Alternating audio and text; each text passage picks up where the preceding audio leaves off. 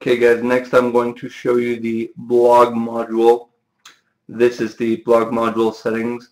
You have two options, full width and grid width.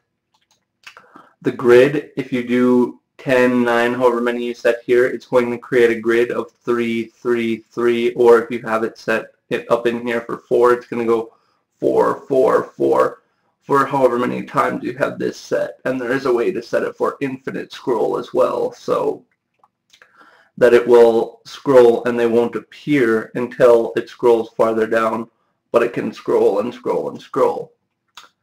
You're going to include your categories here. I only have one blog right now, so I'm just going to show you guys the grid layout, but you do have the option of full width, which will take up the entire page. Here you can set the metadate format to whatever metadate format you prefer. Featured image. You can choose featured image, don't show featured image. If you have this on, it's going to pull the image from the featured image. So if you set this, you're going to want to have featured images on all the images because that's where it's telling it to pull the image in for the blog. The content, you can say show excerpt, show content. Show content means obviously show the whole thing. Show excerpt means show only a certain amount of words. This is for obviously like grid layout, and even on the full width layout if you don't want to show all the text on that page. You have author, show author, date, show date, categories. You can say don't show categories, show categories. Pagination, so if you have multiple pages and you want to set up multiple pages, then you're going to want this on. If not, and you're only showing like 3 on a page, and you're only showing your 3 latest or something like that, you can turn this off and say don't show pagination. Text color, once again, dark or light. And then just the admin label and the CSS class, CSS ID. So we have that set up for grid, which is actually, it looks like going to automatically pull it in. We don't even need to do anything else except for choose a category.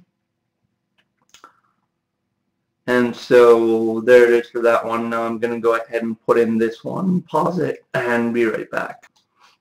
Okay, so now I have my 2 in here. Now, right now they're both set to pull from the same one, but if you have it like me where you have a news section and a blog section, you can set one to your news section, one to your blog section, and they will both pull in from different sections.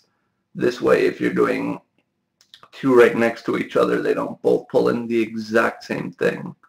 So now let's go to preview, and we will check out the page. Okay, and here you see our blogs in the grid view. So we have this one, and then our other toggles over here. So, and if you want these to be smaller, you can go 1/4, 1/4, 1/4, 1/4, and it will make these smaller automatically. Okay guys, I just added another section, and actually I'm going to re-add that one and do it as a full width, and I'm going to put in a shop right now, but in order to get the shop to show up, you're going to have to install Woo themes, and you are going to have to put in some products and then tell it how many products to pull in. Right now I do have 4 products in, so this will work for me, but for you, you will have to get some products in before this will work. You can choose recent products, featured products, sales products, best-selling products, or top-rated products. And you can have default sorting, sort by popularity, sort by rating, sort by date, sort by price, high to low, or low to high. And we're going to go ahead and save this in there and then preview. And now we will scroll to the bottom, and now you see that we have this shopping cart in there.